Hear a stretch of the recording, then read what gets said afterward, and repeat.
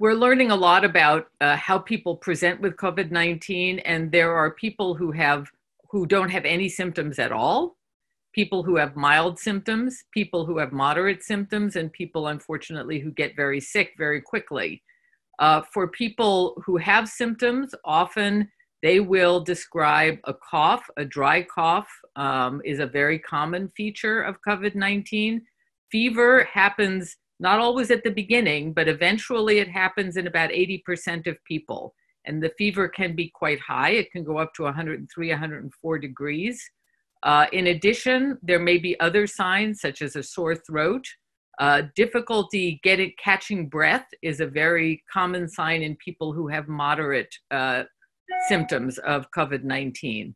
Another thing that people describe is body aches. So, when you've probably had the flu in the past, you know how it feels to have a fever and severe body aches and chills. And that in a moderate case of COVID-19 is also a common symptom. Occasionally, people will also have a runny nose and other things that you would associate with a cold, but that is not as common as some of the other things that I have mentioned.